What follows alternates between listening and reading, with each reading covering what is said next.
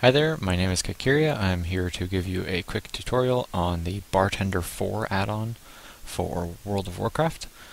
Bartender is an action bar replacement that will replace your default action bars on the bottom and right side of your World of Warcraft screen. One of the things that I recommend people do to begin with is to enable all of their regular 5 bars, and then you put all of your usual spells on those 5 bars. That way, if you're ever on a computer that you don't have Bartender installed on, or have to, for some reason, uninstall it, you can at least still play the game without too much interruption. So once I've got that done, I'm going to log out, re-enable enable the Bartender4 add-on, and log back in. So now you can see I've got the bars set up here at the bottom already. I'm going to enter the configuration using the /bar command. And you can see here that I have a bunch of options. I'm going to reset the profile just to see what you're going to likely encounter to begin with.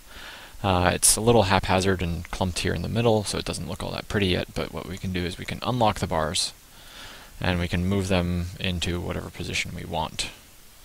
So I'm just going to drag all these to the bottom. You can position them and place them wherever you want. Bar 5 and 6 I don't really have any need for, so I'm going to go into the configuration and disable those 2 bars. That way I don't have to deal with them, and they're not going to get in my way mid-fight or at other inconvenient times. Micro menu, I usually hide that, but we'll get into that in a second. Pet bar as well, I don't have my imp out. Let me pull that out.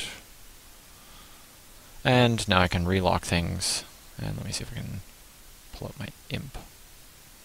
Where did it go? In any case, there's my Felguard. This will do just well. So here you can see I have my Felguard and my pet bar as well. You can treat the pet bar just like you would any other time. If we go back into the configuration, another thing that I can do, let's say that I'll take bar 4 just for demonstration. Let's say that I wanted to keep bar 4 over on the right hand side, and I wanted to make it vertical. I take the number of rows and increase that to 12, and now I have a vertical bar, and I can snap that to the edge here, and I can do the same thing with bar 3. And I'll drag this and place it right up next to that guy. So here I have my 2 right side bars again, if you like that kind of layout. Another thing that you can do is, if you wanted to have a block of some sort, instead of an actual set of rows, you can set it to 3 rows, or 4, or 6, or 2, however much you want. On top of that, I can adjust the scale of this bar, make it smaller or larger, which sometimes if you don't need the bar fully in your way at all times, then you can adjust the scale of that. I'm going to put this back to default. And as you can see, we can have these, they'll automatically snap to each other's positions.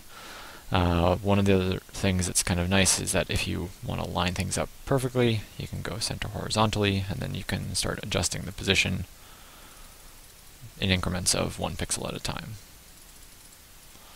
And then you can reset the position if you wanted to, if you screwed it up or you for some reason managed to put this thing way off screen. So visibility is another nice thing that that you can use. I'm going to demonstrate that actually on the experience bar, since this character is level 60 and I still want to look at how much experience I have.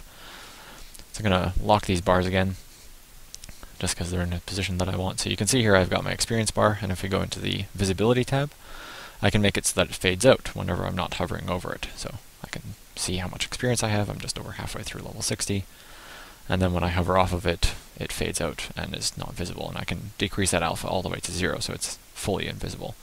Another thing that I can do is I can actually hide it in combat, so that even if I'm in combat and I hover over here, it won't show up, and that's useful for some other bars that you only need, say, for either your professions or your mounts or something like that, that you don't need or don't want to have in your way when you're in combat.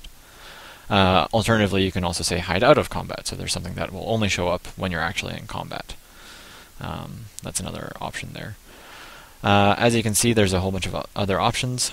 One of the nice things about this also is that you can skin the entire interface using another add-on called Button Facade, and it will let you find different skins for these buttons that have slightly different textures and borders and whatnot. It just makes it more to your liking if you feel like doing that. I hope that this tutorial came in handy for you guys to customize your own action bars. If you have any questions, feel free to post in the forums, and I will be glad to help out as I can. Thanks for watching.